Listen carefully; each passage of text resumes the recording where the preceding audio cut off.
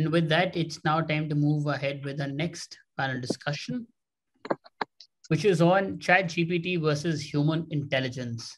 How will this impact the communication and media industry? And please join me in welcoming a panelist for the same, Ms. Indu Sharma, Senior GM Communications, Schneider Electric, Ms. Shobha Vasudevan, Head, Enterprise Communications and PR, Dell Technologies, Ms. Sunita Patnaik, Director, Corporate Affairs, Mars, Mr. Munawar Atari, Managing Director, Fleshman Hilad, and this session will be moderated by Ms. Garima Sharma, Assistant Professor, Guest, Dell University. Over to you, ma'am. Thank you so much for this opportunity to begin with. I'd like to thank Exchange for Media for putting this together and welcome you all to the third edition of PR and Corporate Communications Award for 30 Under 30. Our panel is today going to discuss about the topic of ChatGPT versus human intelligence. This is a topic which has very much been in the mainstream of late. And as people who are all in, call-taking authority sort of a space where you are custodians of brands, it's a topic that's gaining even more importance over a period of time. Now, before we jump into a discussion, a quick round of introduction of all the esteemed panelists. Ms. Indu Sharma, who's yet to join us, is a senior GM of communications with Schneider Electric. Then we have Ms. Shobha Vasudevan with us, who heads Enterprise and Communications and PR for Dell Technologies. We also have Ms. Sunita Patnaik with us, who's the Director of Corporate Affairs and is associated with Mars Wrigley. We have Mr. Munawar Atari, who is the Managing Director of Fleshman Hilad. Now, all of them are extremely credible names in their own field and space. They have close to 1.5 to 2 decades of experience behind them. They're highly recognized for the kind of value that they bring to the table, very well awarded through a lot of industry forums. And from curating great campaigns to executing them, to stakeholder management, to evaluating influencer impact, to much more. All of them have a lot of laurels up their alley. So without further ado, I would like to start this panel by talking about the first aspect, and I'll go from to each of the members to talk about the topic per se. What is your opening, a minute or two of thoughts on ChatGPT versus human intelligence? What is the kind of impact that the communication industry is already seeing? And what is it that you think it's going to evolve into? So if you could share a little about differences and similarities of AI versus human intelligence to begin with, and maybe then we can take the discussion on from there. Munawar, if we can start with you. Yeah, thank you. Thanks for having me on the panel. To my mind, I think this was the most fascinating and most hottest topic of today. And the entire idea of artificial versus human intelligence, I think the debate is settled as far as in my mind is concerned, that artificial intelligence has, and if it has not yet, will very soon overtake human intelligence. And not only overtake human intelligence by a bit, it will make us look quite foolish and useless. If you and I'm not just trying to make this point trying to make a radical point, but I truly believe that that's what the scenario is. If you hear the experts in the field, for example, if you hear the founders of DeepMind, if you hear the founders of OpenAI, if you hear people who have been the pioneers in this field, this is what they say, and they have the credibility. And they have not been saying this now. They have been saying this for at least a decade. In fact, a few weeks ago, you had some of the biggest minds who got together and said that, do we really need to stop for some time the rapid development that is happening in this space and rethink and step back? If you just hear some of the congressional debates where the founders of OpenAI, etc., have explained themselves. So they are very candid about this, and the way things are moving. You can imagine that something like a ChatGPT, which is just a moment in the artificial intelligence journey, they are very clear that the time as far as human and artificial intelligence is concerned, just to close this, is quite settled. That if not now, in the near future. I mean, ChatGPT, you can imagine, is something like what iPhone was in 2007. and the progress is very non-linear. The progress is in a manner that it is growing by leaps and bounds. We are not expecting incremental changes. We are expecting non-linear changes. The ChatGPT 4 is not going to be incrementally better from 3, but it's going to be 3, 4, 5, 10x better than the previous version. Therefore, if anybody has used any of the tools, and ChatGPT is just one of the most famous tools and kind of become the poster child of the artificial intelligence conversation. If you use any of the technology, you will realize that it is far more serious than we could ever imagine. So I think that's what I would kind of argue for. That's a very interesting and a robust point to open the panel with. Extremely interesting. Let's hear from Ms. Sunita what her thoughts are. And, if she agrees with it, she wants to build on it, or if she has a polarizingly different view. Yeah, thank you so much. Happy to be here. So my view is that, AI will definitely enhance your research skills. It will collect the dots for you, but ultimately it's human beings, human intelligence, which will actually connect the dots. And, and ultimately, having said that, we have to collaborate at some point, and we are going to collaborate. We are moving in synergy. It's always going to be, it's not going to be this versus that or who's better than who, but what is necessary is in order to collaborate and really appreciate the power of technology, I think we have to change ourselves. We have to move towards changing the mindset and changing the culture, because all of us are suddenly getting very rattled, even in our corporates, why data should be the pivot point of all decision making. That's great. You can use a lot of data insights, etc., but everybody has to embrace it. So for me, it is, it exists. We have to exist together. And, there is also a threat of jobs will go, etc. Yes, like any technology innovation, some cognitive jobs will become irrelevant. But ultimately, I think it is going to be common sense, which is going to be common sense of human beings, which is going to put it all together. You may do great research, but if you're not able to arrive at the desired result using your own common sense, intuition, foresight, then you will not, the AI tool is not going to do that for you. And just to conclude on this, I remember, IBM's global CEO, former CEO, she had said when this whole AI revolution was happening, she had said that 10% of jobs will change, but 100% will change. 10% of jobs will go, but 100% will change. And that change starts with us. Thank you so much for that point, Sunita. So far we've heard from two panelists, and these are two almost, polarizing views. One says that there is an incremental, not just incremental, but exponential change, and we need to get ready to work around it, while the point of collaboration is reiterated by Ms. Sunita, but she's talking about the fact that, that there is no replacing the emotional intelligence that a human being possesses. Over to you, Ms. Vasudevan, if you can, add to this, what's your opening point on AI versus AI's impact on media industry, communications industry per se, and where do you see it having a place in this entire conversation? Thanks, Garima, and happy to be here.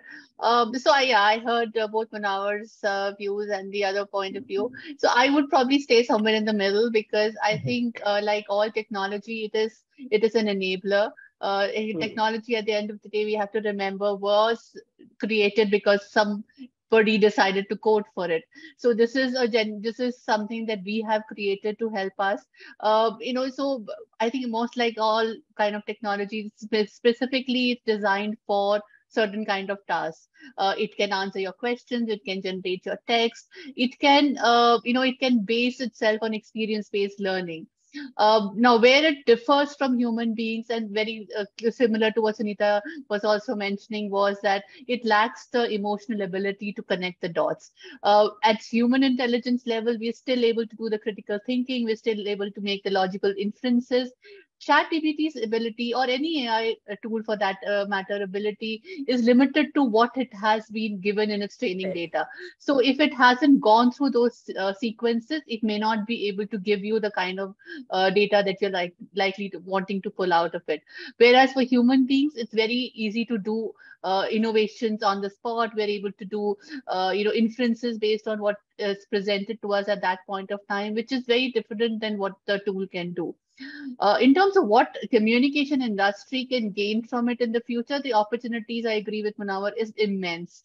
It will definitely go and in being able to enhance the kind of jobs that we're doing. It probably will free humans from doing regular tasks which need a lot of bandwidth, and spare them to do more strategic thinking, more innovative thinking, and a sort of assign tasks to AI tools which are more to do with monitoring, with measurement, things which don't require, let's say, emotional aspect to it. The benefit of a tool like this is also in the fact that it helps in creating very neutral, unbiased decisions.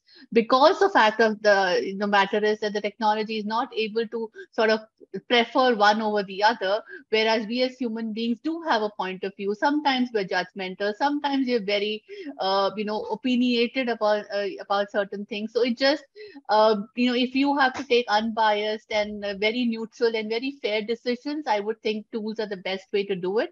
AI tools certainly help us getting to the very data-driven decisions, very data-driven metrics. But for anything that requires you to have an emotional connect with your consumers, your readers, the way that they're perceiving your brand, the way that the emotional strength of your brand is being put across, human intelligence can never be replaced. Thank you so much for that view, Shobha. I think something really interesting came out of that, building on what Munawar and Sunita have already talked about, that yes, it's data that ChatGPT can really interpret, but human intelligence is something that it can't replace. And hence, for the media and communications industry, some of our regular, mundane, rhetorical, neutral tasks can be delegated, and some of innovative thinking and ideation and curation and creation can now be held by humans more closely. So I'll bring Ms. Indu now at this point in this discussion and, get her opening thoughts on, while we've already got some material to get going and, the conversation is already seeming very interactive. What is your point of view on everything that you've heard so far? Thank you so much, Garima, and thank you, e4m, for inviting us over for this.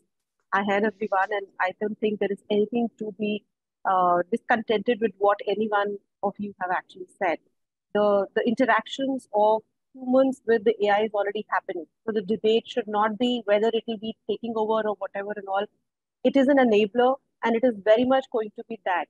Every profession is going to have an interaction with these tools. However, since the facade of it was initially content and ChatGPT, which got introduced, hence the communication conversations just geared up a lot more than what many other professions faced.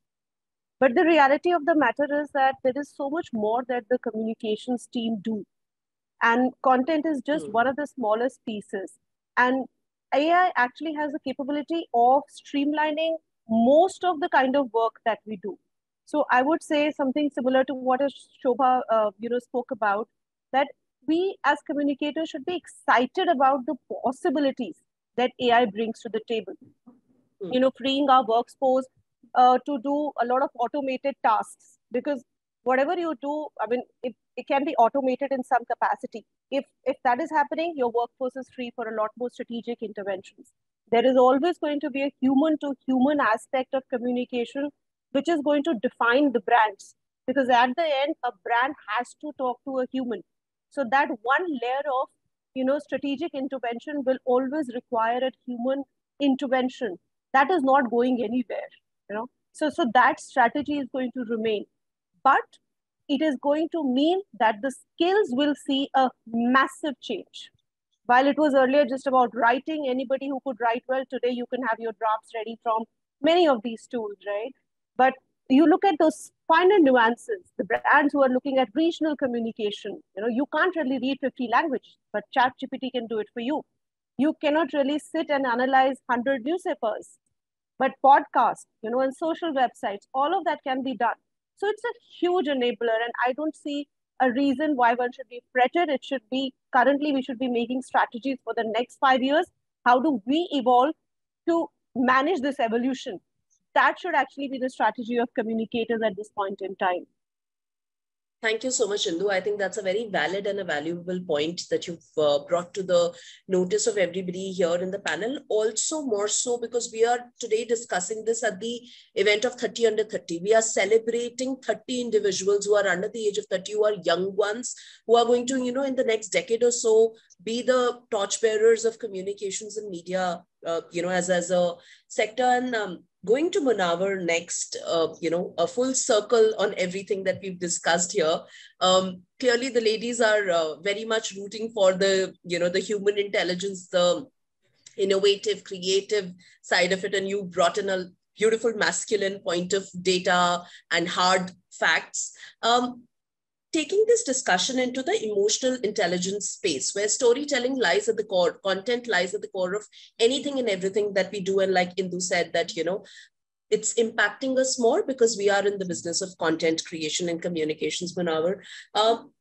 Two questions that I'd like each one of you to address as we go along is, what is the whole role of storytelling in this entire conversation, and how do we prepare the next generation for it? The whole conversation of authenticity and ethical conduct, because yes, we have a great tool at hand. It can turn us into masters if we use and collaborate it beautifully, but it can equally become a dampener if we completely get used to pulling out stuff from a tool like that. So role of emotional intelligence, storytelling, and how do we conduct ourselves with the technology as empowering as that?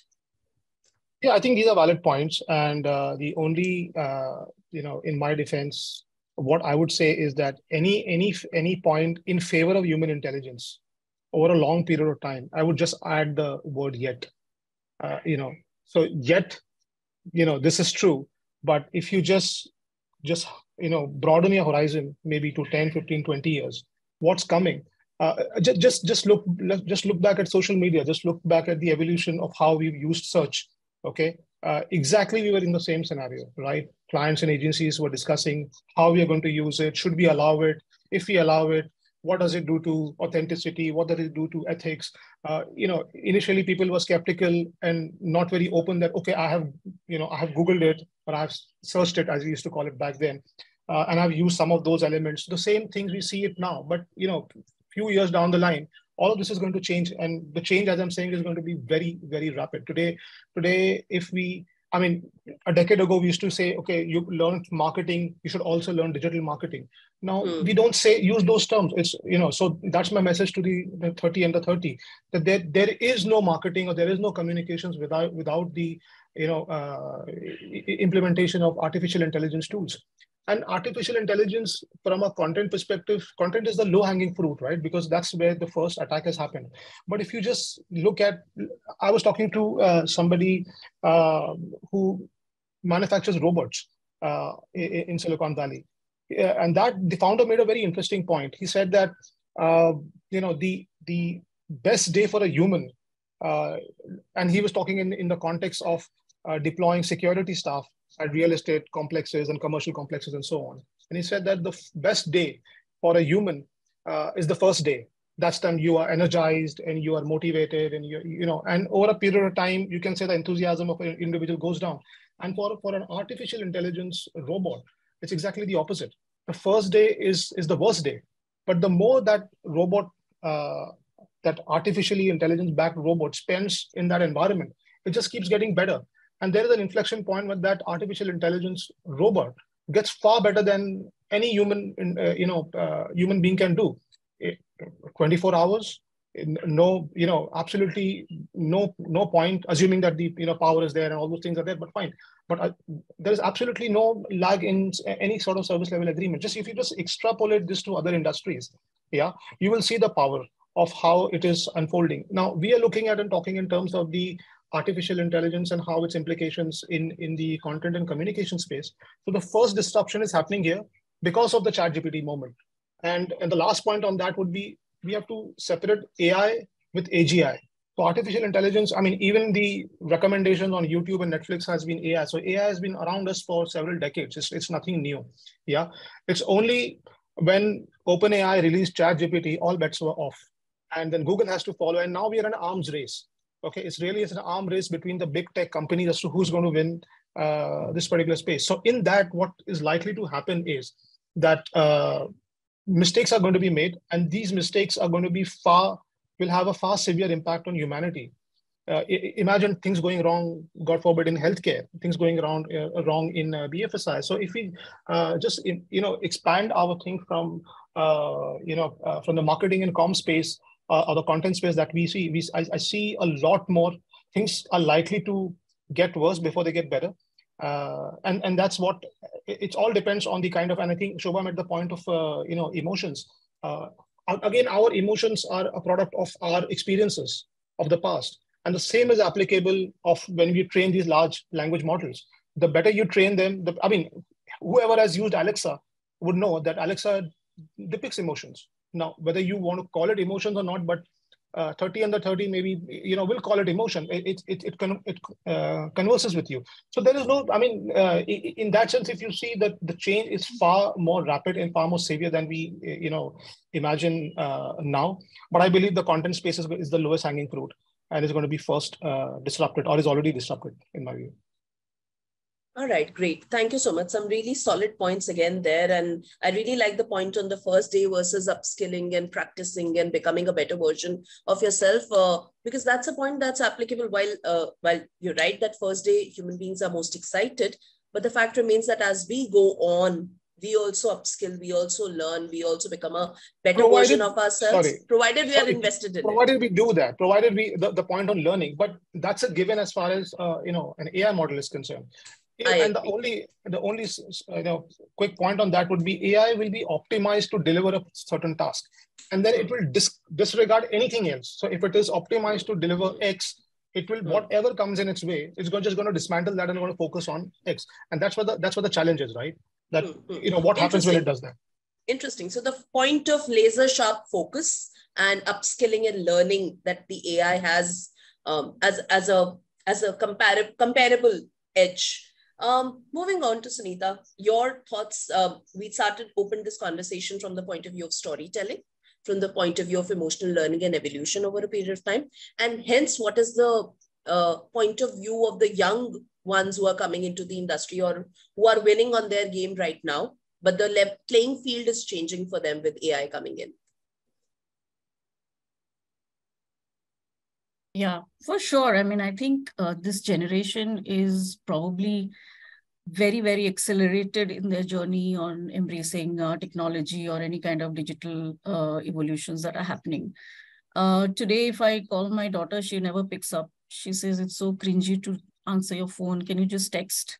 So that's how they have become so, cut off from what we knew as our way of connecting digitally, right? So all that is happening. And this from a generation perspective, when I see these young ones who come to our, for training as management trainees or whatever, they're way ahead of their thinking in terms of what that digital can do to them or how they can leverage that. And they are constantly discovering that, and they're constantly investing their time and energy in learning. I see my daughter, she spends so much time in just discovering this, whether it's ChatGPT, they are ahead of the game. What it actually takes away is what we learned in our days and which continues to hold true is I will hold on to that, is the emotional aspect. But having said that, I think this, as Munawar said, the skill spectrum is getting wider. And today, earlier we used to say that learn and unlearn, right? But it is actually learn, unlearn, and relearn. So for us, the message to even the youngsters is fine, you learn, unlearn, and relearn technology, etc. But again, relearn what it takes to make an authentic story. And so I was just chatting with one professor, and he was saying that how shelf life of skills is changing. He used to teach AI, and he was saying every day, by the time the kids graduate, everything is changing. Everything has changed. So there is no point on having a course like AI to teach you what it could, how it can change the world, because the world has already changed by then, by the time they come.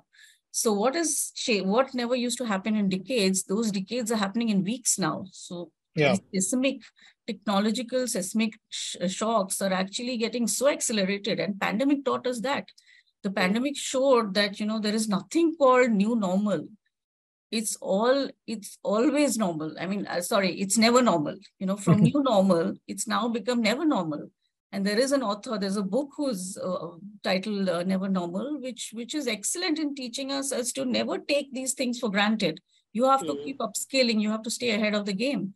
But having said that, I think storytelling will continue to have that emotional aspect in it, the authenticity. I mean, look at companies like Unilever. Why do they continue to get consumer insights? Why does a brand manager go to a consumer household and say, I want to get human intelligence? What is that human insight or intelligence? It's how that person is engaging with the Unilever product throughout the day. So they have everything, right? From 6 a.m. to the time he or she goes to sleep. They have each and every product which touches the life.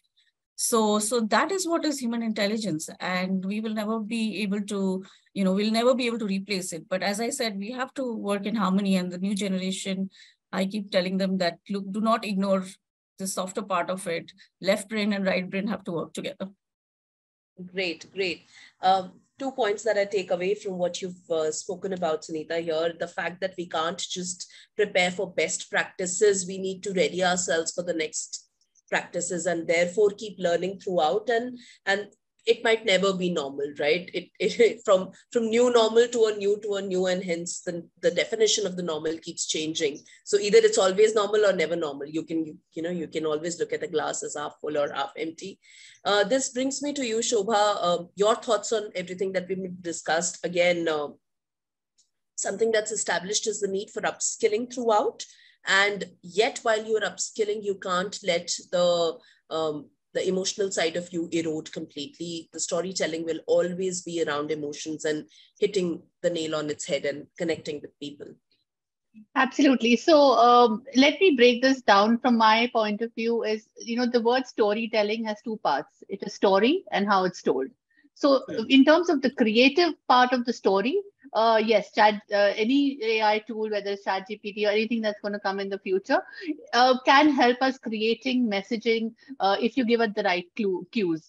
So even to a certain point, I would say that it can even mimic emotional intelligence based on the emotional cues that you build into us when you're training that AI technology. But all of us together have so many kinds of emotions in a day that there is no possible artificial intelligence, technology that can ever mimic the range of human emotions. So where the human intelligence part of it will come is to be able to still use that story and tell it to each customer or each target audience in a way that it touches them. So that is not possible with just a artificial intelligence aspect of it. Yes, you will need a human to tell that, okay, if I'm sitting across a room from you, like, similar to what Sunita was saying earlier, we're still going to be communicating to people. And that's exactly what, Indu was also mentioning about it. At the end of the day, your communication is going to reach a human. And you were sitting across a table, picking up on body language, picking up on what is it that is making them really come closer to your brand, to them to be able to understand the kind of messaging that you're going to give to them. That still requires a human interface. Your AI tools, anything will only help you to a certain extent. It can, of course, it can help you, bring your messages more approachable. It can help you make it more sharper. To Munawwar's point, it can give you that razor sharp focus. It can help you not get distracted, which is also a very, human trait that, we tend to move around the subject. Sometimes, we might not be able to know how to exactly get to a point. So it might help you gain efficiency. But for you to be able to reach to each customer customizably, to be able to make your messages, to be, draw different inferences from it, still I would think needs us to collaborate very effectively, the tools, and let the tools help you instead of trying to it's not in competition with you. I think that's the first thing that we all need to accept, and that, even the 30, under 30, I mean, anyone, even under 10 or under 20, like Sunita was saying, even younger ones are now playing with AI apps. So all that we need to do is tell them is that, they're not in competition with you. You're not running against them. You're running with them. So let them help you. They will help you run faster. They will help you run better. They will help you run smarter. But if you don't have to start fighting a battle with them, because then that's not a winning battle at any case, because, honestly, it's not even a battle that you will want to fight and win. Great, very pertinent point there. It's all about collaboration and being complementary to each other. Any technology, for that matter, any technology, we use it in the right way, we learn and we master it, then we can always, derive advantage from it. Coming to you, Indu, of course, you've heard the three panelists talk about this entire piece. And of course, I'd like to hear your point of view on that. Along with that, if you can make a point or two, because you spoke about, the whole complementary and collaboration thing very early on in the discussion in itself. We've discussed that how content is the first one to get impacted, because ultimately that's what AGI is really doing. Like when I was saying, AI has always been around us. We've never contested it in the way we are contesting it now. But right now, the reason why it's becoming even more pertinent for comms and media is because content, like we said, is low hanging, right? As an attack point, or as a discussion point, or as a tangible point that we are able to see very early on. So what are your thoughts on that? If you could, share a point of view there. Sure. So first, I'll build on to what was getting discussed in the previous pointer. I would say that let us be very clear that there will be not one solution for everyone. If I'm working in a B2B company talking to the CEOs, the consumption of media for them is very different from me talking to somebody who's sitting in a village.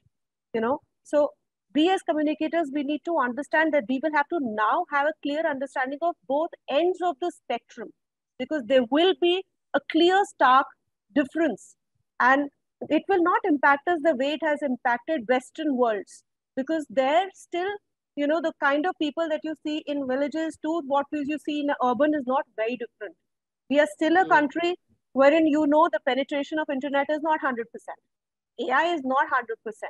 So we will now be required to have these two understanding of what we usually call India and Bharat, right? Because most of the brands today from the urban, because urban is exhausted, are taking the route of regional communications and going to the hinterlands.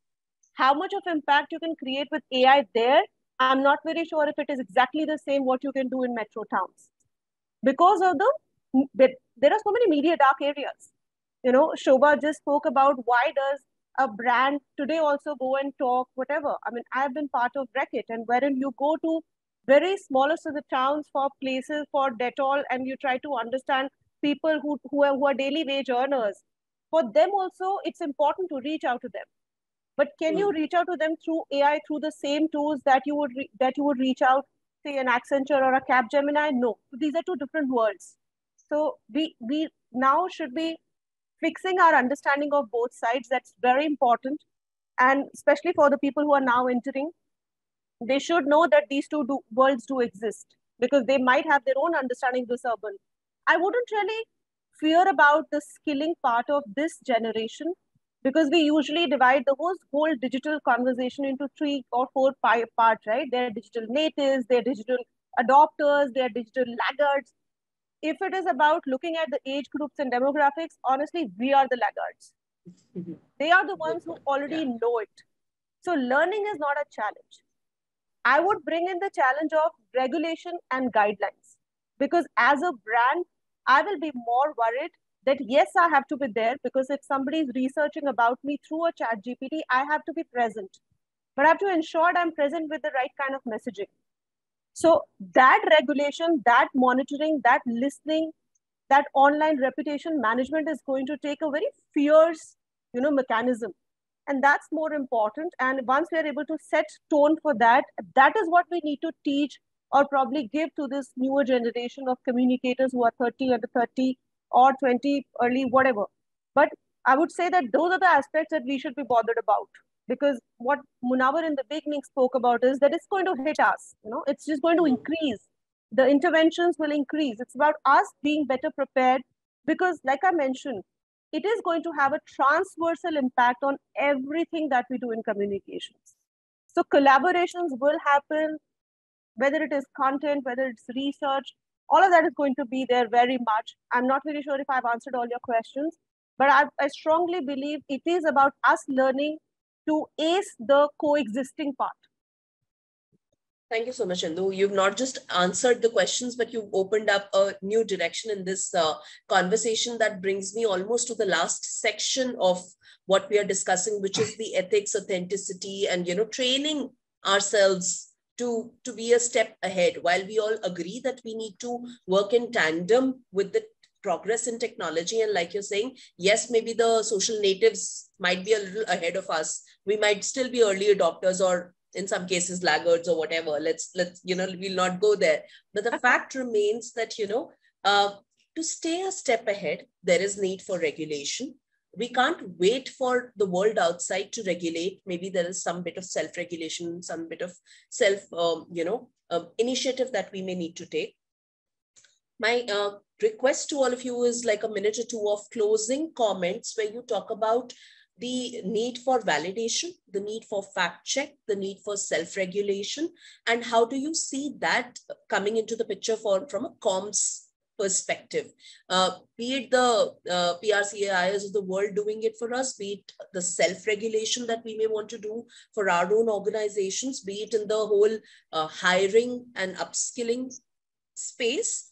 What is it that's required to bring in more validation and authenticity while we are interacting with different mediums and different tools of communication? We are at 2:31. We have to close this at 2:40. So that gives good 2 minutes to each one of you. And then we can take the last 30 seconds, 60 odd seconds to close it. Yes, Munawar, please come in. Okay. So I think, as we say that, AI will not replace us. People who master AI will replace people who don't master AI. Okay, so let's put it this way. So that's the first part on skilling and learning. There is no other option. We have to skill and upskill, and this entire process is quite exhausting, because every few years you have to rediscover and reinvent yourself, and this pace is only going to accelerate. So there is no running away from not updating and reskilling yourself. So because specifically in our context we are in an information economy, so it becomes far more relevant and closer to us. So that's the first point. On the transparency and authenticity, I think this is going to be the biggest impediment for adoption of AI and regulation, because how AI functions, AI is basically based on large language models, which is trained on variety of sources of data. Yeah, that sources of data could be millions of books, hundreds of thousands of Reddit channels, and so on. Okay, now in that context, when new information is generated through artificial intelligence, artificial general intelligence, the problem is that who owns that information, who owns that data? If anybody has used a tool like Midjourney, you just type into a tool like Midjourney that I want a picture of a sunrise with two people sitting and having an ice cream. It will generate a fabulous image for you. Now the question is, and the debate has not settled yet, or it's just started. Very recently, we had one of the top publications in the US, which is looking to file a suit against ChatGPT because they believe that some of the information in that in their data set is from their material.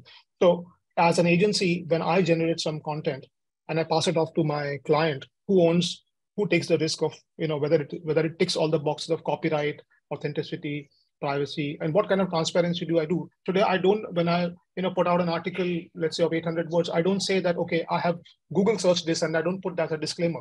But do we have to put a disclaimer when you're using ChatGPT? As of now, it looks like we have to. So these are some of the questions. And finally, on your regulation bit, I think self-regulation is where it has to start. We as corporates and agencies have to decide, first of all, because from a government standpoint, they will always be behind.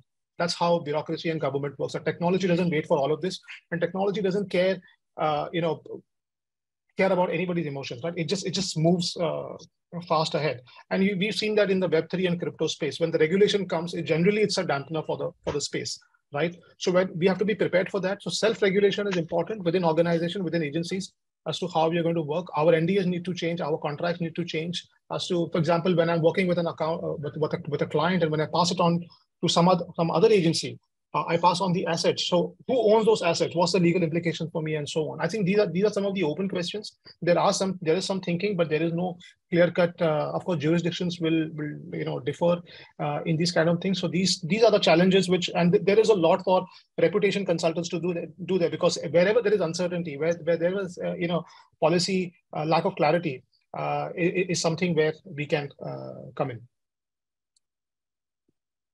Sure. Thank you so much, Munawar. Some really solid points there. In interest of time, I'll quickly move to Sunita.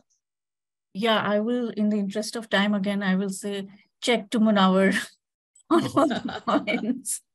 I agree on a lot of these things. And having said that, I'll just say that, we do need to create a sense of urgency, but without really creating an anxiety. And sometimes we underestimate and we get disappointed in the short term, and then we underestimate the impact it could have on long term.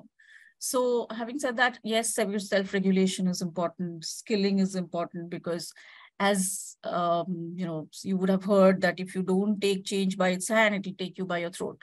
So absolutely, I agree with whatever Munawar has said. Okay. Great. Shobha, some of your closing remarks. Yeah, so I will just say +1 to everything that's been said again. Yes, it is definitely something that self-regulation is the key. Like all technology tools, it is a work in progress. I don't imagine it to be resolved or come to a final state at any time soon. It will continue to move, evolve, change, learn, unlearn, relearn. So the technology is going to do exactly what we are going to do. And the amount of help that we get from it depends on the kind of data that we're giving it. So if we start using data to fabricate or fabricated data to get some stimulations for us to understand if it works for us or not, then it stays with it. So next time somebody's going to use the same search thing, it might just end up giving your test data as a fact data. And that is usually how, in a comms world, we all understand this is how fake news starts getting generated, because we would stimulate a conversation to understand the viability of that tool. And that becomes because internet or technology by itself doesn't have the intelligence to differentiate between what is a fact and what is not a fact. You will end up, feeding it a lot of untrue items, and then that's how the entire thing erosion will begin. So it is again our responsibility to not just fact check what we are getting, but also be responsible enough in terms of what is the content you're feeding the tool. Because if you feed in rubbish, then you're going to get in rubbish. So, it's our responsibility also to make sure that the content being provided to the tool to learn is actually as good as, what you were expecting it to come out. Another good point that Manav was making was around plagiarism. Again, something in comms, everybody fights with it, everybody faces it, everybody tries to avoid it. So maybe, we need to also make sure that the things that we're using it, because we all agree that content is the easiest for AI to do, and it's also the easiest for AI to replicate, because it will give you an article based on your search strings, but it may be somebody else's work. So how do you ensure that it's not plagiarized? It is keeping the copyright laws and the copyright in place. That's also something I think as we go along, these are like Manav said, open questions, hoping that while content is going to be easy for us to replicate, but we obviously don't want somebody else's work to pass off as ours. So I guess responsibility, use technology responsibly. Great, Shobha. Really important point there. Being mindful of your own conduct when you are interacting with technology and building guardrails around it as regulators or, as self-regulation. Great points. Indu, over to you for your closing comments. We've got exact 60 seconds to close this panel now. Wow, thank you so much. I guess some brilliant word has already come out, but I strongly believe that in this war of share of voice, brands will make mistakes and they will choose impact over authenticity in many cases, which will create problems, and which is where, some of these guidelines, regulations, and communicators being the conscience keepers will play a very important role. So we have to be a lot more dynamic, because our scope of work will change gradually with each passing interventions of AI, coming into our lives. So that's something very, very critical. Hence, my one word to everybody would be, make it as a part of your strategy. Handling, managing AI and AI-led tools should today be a part of your overarching strategy so that nothing hits you off guard. And you are better prepared, whether it's you, your individual, your spokespeople, your social media, everything comes in together.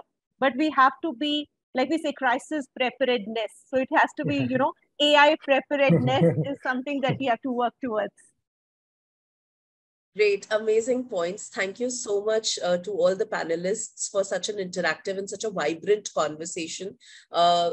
We saw some really interesting points being made here, and you are such great articulators that I don't think I need to spend any more time wrapping this all up. You've done a wonderful job yourself. So Aditya, I'll bring you in here. I think we're right on time. So should we just conclude this so the next set of panelists who are waiting in the lobby can take charge?